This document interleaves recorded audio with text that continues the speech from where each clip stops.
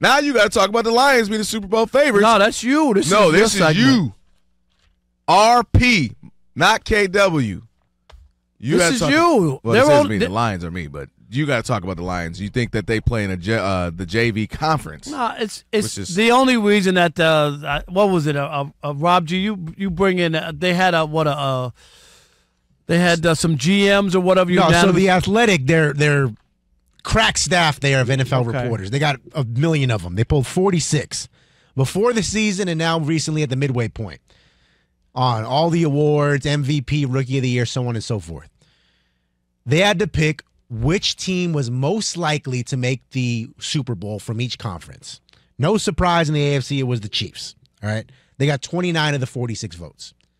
However, in the NFC, Dub and Rob Parker's Detroit Lions. Not mine. Stop it. Okay. Got 40 of 46 first place votes. And as a result, when they had to guess who they think would actually win the Super Bowl, 20 out of 37 who were able to reply to that one all picked the Detroit Lions. It's pretty impressive. Pretty impressive. I'm actually shocked that the initial they talked about initially they didn't have that many picks, and I think it was because people were thinking of the 49ers, which would, I understand that. They had a great game in the NFC Championship last year, and I get it. They beat the Lions. So, but the 49ers have always, the last 10 years, they've been injury prone. I was telling Rob G, even back to like Patrick Willis, always injured. Like there's Deebo Samuel's always out. Christian McCaffrey's always hurt. Someone's always hurt. Jimmy Garoppolo at times when he was there. So there's somebody always hurt with the 49ers. But the Lions, man, I think they've just been such a complete team that I see why people say that. And it's because they've been able to run the ball so well. Their defense has bent but not broken. And, of course, the offense is the trick plays, the way Ben Johnson has them in their bag. They're just fun to watch.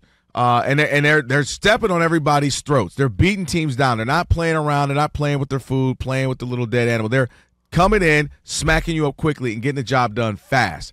So I see why people are saying that they represent the Super Bowl, and ultimately they're saying they'll beat the Chiefs, which is exactly my preseason pick of Lions Chiefs. Lions win.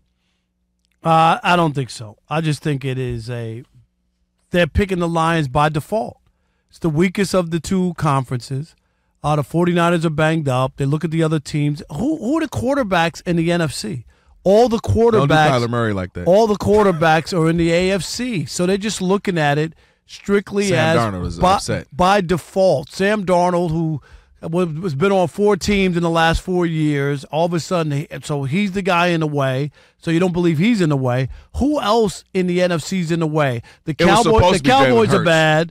The Eagles haven't been good in a couple of years now, right? Even though they got off to a great start last year, nobody looks at them as a real threat. Cowboys stink. Who's there? You're worried about Seattle? You're not worried about – there's nobody in the NFC. I agree. It's by default that you pick the Lions. But it could be Baker Mayfield out of nowhere that beats the Lions. Last year they had a tough playoff game. Yeah, they beat them and they beat them this year. Just go back to that. Always remember that could be the team, because Todd Bowles, if one thing, their defense is pretty good.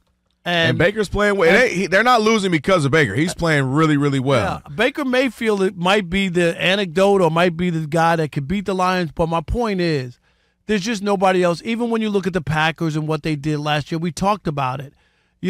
Everybody beats the Cowboys. Last year, going off of that, you would go like, my God. I don't want to play the Packers in they're still up the there, playoff. though. That'd be tough. That'd be tough. I don't think that they're what they were last year, how people thought about them after that playoff game. Well, Jordan Love being nicked up, that too. was so unexpected. You know what I mean? Mm-hmm. To go to Dallas and beat them at that level. That was nothing that you could have. They could maybe win, squeak out a win in Dallas, whatever. Yeah. I could buy into that. They get a late turnover, something happens. But to go down there and thrash the Cowboys, who had won 16 straight home games going into that game, the way they beat them. Now, we didn't know that the next 3 teams that came in were going to beat them down like that as well. Right. So we had none of that to be able to gauge it. At that point, you thought the Packers had turned a corner. Yeah, I think although I agree that the NFC is clearly not the best conference right this year, right around now, the last few years, I still think the fact that they picked the Lions to beat the Chiefs still says a lot about the Lions. They could have said that they got there. But look at the Chiefs, even with their record, and this is what we talk about all the time. We talked about that Steelers team, Rob G. Were they 9-0 or 10-0? We called them the worst 9-0 team in NFL history. And even people who are in on the Chiefs and whatnot, that 8-0 is not that impressive. Like they look at it, you win, that's the goal of it, right? I always say sports has a short menu, wins and losses. But when you look at them, there's some holes there. There's some things you go, is this really a Super Bowl winning team? Like, we're not sure. Like, we're not confident. Yeah. They can be beat. Even though they haven't been beat, I think most people believe the Chiefs can be beat. They do. I think they're vulnerable. I mean, there's a handful of teams. Like, listen, if they go, for some reason, if the Bengals get in the postseason, right, nobody's going to want to play the Bengals. Because you're going to have to be able to score points. You're going to have to score because they realize their defense isn't great. It's cost them probably 3 or 4 games this year. And Joe Burrow's probably like, dude, I'm going to have to throw 4 to 6 touchdowns a game to win this thing. So I absolutely believe that the Bengals will be a problem for the Chiefs, but the Chiefs would ultimately win because of their defense. But I'm saying you wouldn't want to play them. You'd be like, oh, shoot. Josh Allen would have something to say to some of these teams are saying, hey, don't forget about us in the AFC. And also, again, Lamar Jackson and the Ravens. So those are kind of the few teams you would look at in the AFC and say would be problematic. But, again, I go back to with this Lions team, what I'm seeing from them, man. They're to me, what makes them so compelling, again, is the way they're beating everybody and not allowing teams to get back in. They're not having close games. They're not letting the Bengals come back and almost win if you're the Ravens, or losing to the Raiders, or losing to the Browns, or having the Cowboys come back. They're not the Chiefs with all these close games where Patrick Mahomes has to make a play at the end to win it regularly, or the defense saves the day. The Lions are coming in to whomever. You're a good team, you're a bad team, you're a horrible team, and we're doing exactly what we came to do. Take care of business, bust you in the mouth, and go home. And I think that's, to me, what's compelling about them is they're doing that night in, night out, week in, week out. And that's why, again, I think some of these scouts or whomever they were are saying the Lions will beat the Chiefs. I think which will be good, which will be a fun. I mean, Lions, Chiefs, or Lions, Ravens will absolutely be awesome. If they don't get there, man, it's going to be ugly. I'll say that. They the Lions? Yeah, if they don't get to the Super Bowl. I don't agree with ugly. I think it'd be upsetting, but I don't think it'd be ugly. I think from the standpoint that they're overwhelming favorites. They've been rolling to start the season, but playing bad teams, beating them up like they should. I'm not knocking them for that.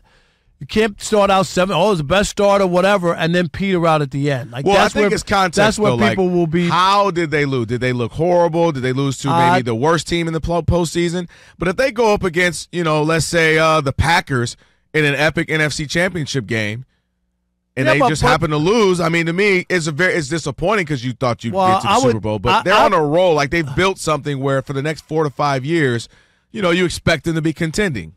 Yeah, but I do think if you let the Packers in the division, you'll be like, wait a minute. They came out of nowhere. We have been already established. We got a quarterback that's already been to a Super Bowl, and Jordan Love has already beaten you and took over the division. Jordan Love is 37 years old.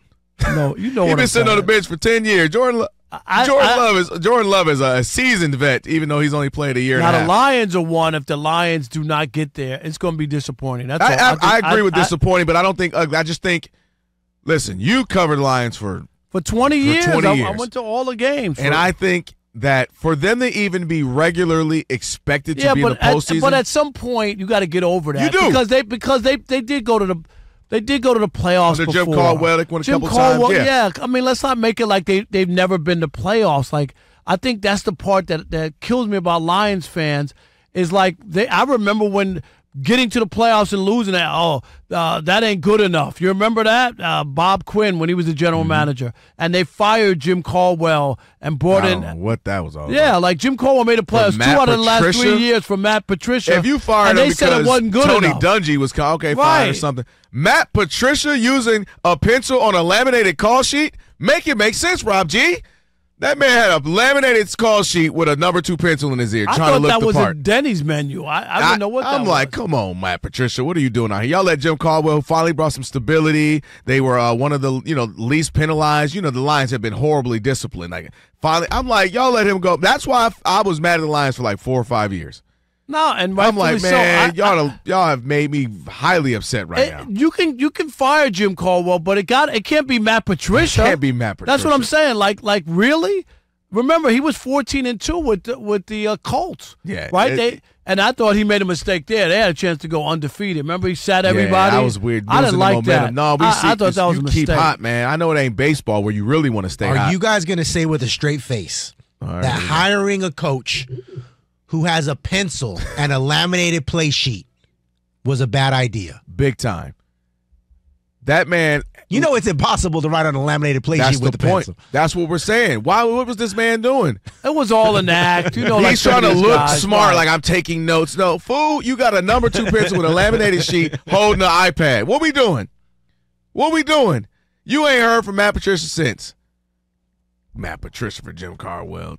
I was boring, yes. He was stoic, yes. Were they the most exciting team? No. It just didn't make sense. Man, he brought some stability to a franchise that didn't have Bob Quinn. Bob Quinn bringing in his buddy. Yeah. It was bad. Mad about that. No doubt.